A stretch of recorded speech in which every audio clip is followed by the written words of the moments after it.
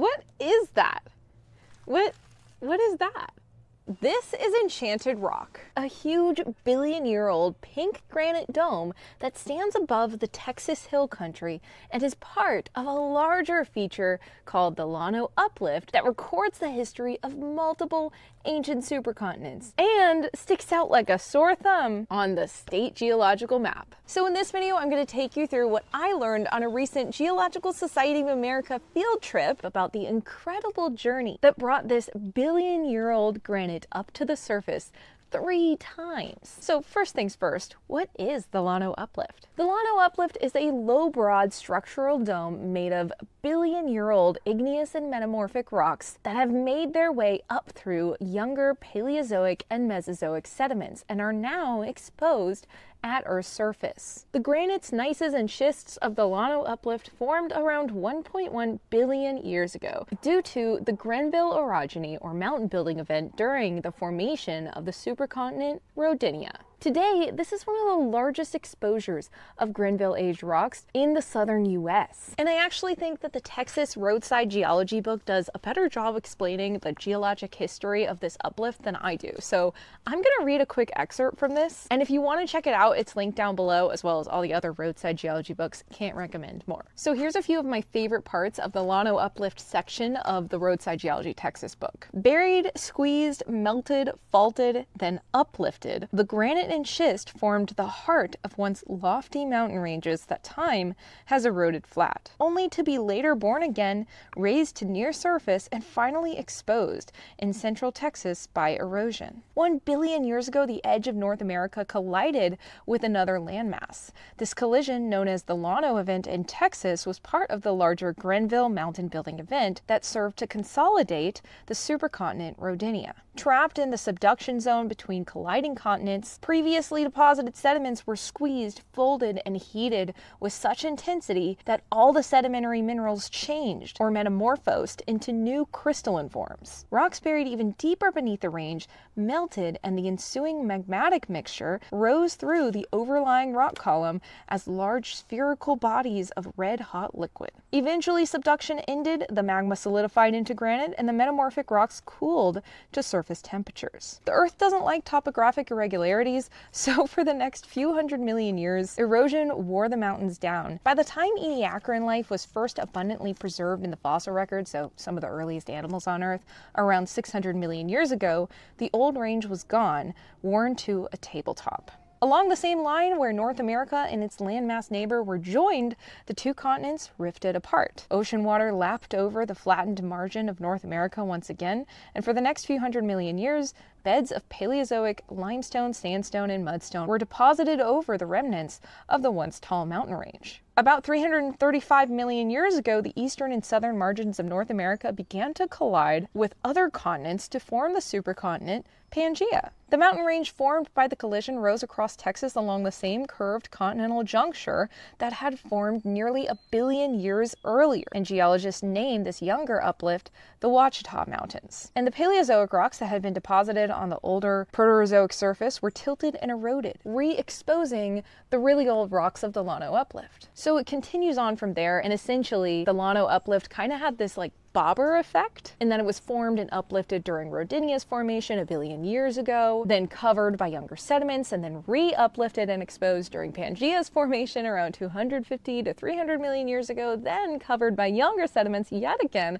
and finally uplifted and exposed for a third time in the last 15 to 20 million years along the Balcones Fault Zone. This goes on to explain all of that and talks way more about the Balcones Fault Zone, which I have another video which I'll link down below if you want to hear more about that. But this still leaves the question, what about Enchanted Rock? How does Enchanted Rock, as I mentioned earlier, fit into all of this? Well, Enchanted Rock State Natural Area is within the Llano Uplift, but it is just granite and it only represents a portion of the entire uplift. Here's what Roadside Geology has to say. Despite their size, the domes are but a small piece of a huge round mass of granite that rose through the older schist like a giant hot balloon dune about 1 billion years ago. The name Enchanted Rock comes from old Native American legends and pioneer observations of strange sounds and lights. Common creaking and groaning noises could easily be granite blocks grinding against one another as they expand and contract from heating and cooling between daytime and nighttime. Low light at dawn and sunset shimmers off crystals in the granite, and the sparkling reddish domes blend almost magically with the early morning and late evening sky. The rounded shape of the domes is caused by exfoliation, and not the kind you're thinking of. Granite forms deep within Earth's crust, and as thousands of feet of overlying rock are removed by erosion over geologic time, pressure caused by the weight of this pile of rock is reduced. The granite then expands a little in response to the lessened pressure, which in turn causes the granite to split in curved sheets. Weathering cracks the sheets, creating blocks and slabs which slide down slope. We saw so many of these cool exfoliation slabs kind of, well, they weren't sliding down the slope in real time, but eventually they will. And they were kind of just on the edge. And it just looks like a moment frozen in time when you look at rocks that exfoliate in this way, because you know they're moving, and sometimes they have, you know, more rapid events where something will fall down because something will break, but they do this in a very slow, protracted way over years and years and years of weathering. And it's just really cool to see this kind of frozen moment of this geologic process. But anyway, Roadside Geology goes on to talk about one feature that I was curious about that I didn't know how it worked until I read this, but they talk about the dikes that you can see as you're climbing this dome.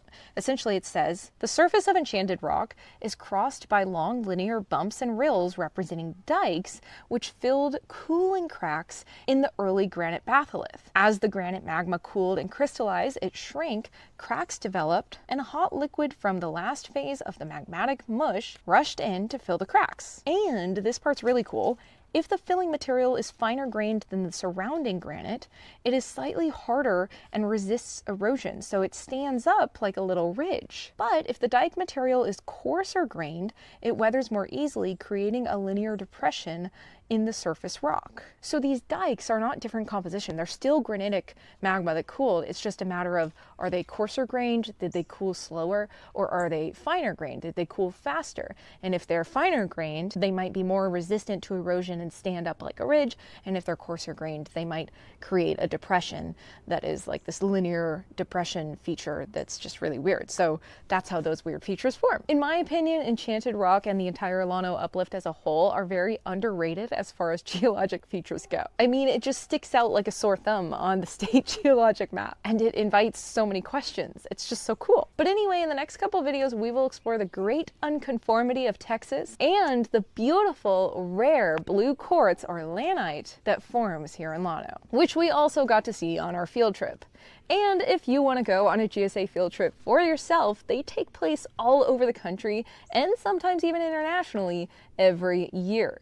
The next set of field trips will be associated with the 2026 GSA section meetings next March, April, and May. And you can sign up now. Links are down below. All right, and finally to the part of the video that I'm sure many of you are waiting for, the explanation of my shirt that I'm wearing and that I was wearing on this field trip. So just an abridged version of this backstory. When I was an undergrad at the University of Texas at Arlington, my very last year, the grad students in our department, our Earth and Environmental Science department, decided to start an intramural soccer team just to have something that we can all do together that's fun and not just research. And they invited some of us undergrads to come on the team as well because they needed more numbers. I mean, we were a small department and we were asking geologists to play soccer, which not a lot of people did. But I think we ended up having a couple professors join us. We had grad students, undergrads. It was really, really fun. And so anyway, our soccer team name, we were called the Fighting Trilobites, and we made these shirts.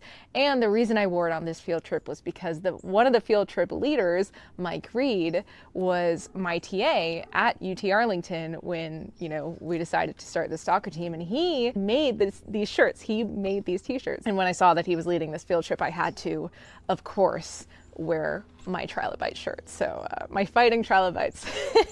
And this hat is actually merch that I now make on my website. But yeah, this can be linked down below if you want, but I can't link this. This is one of a kind Mike Reed Fighting Trilobites UT Arlington shirt. So yeah, I don't think the soccer team is still happening, but it was fun while it lasted.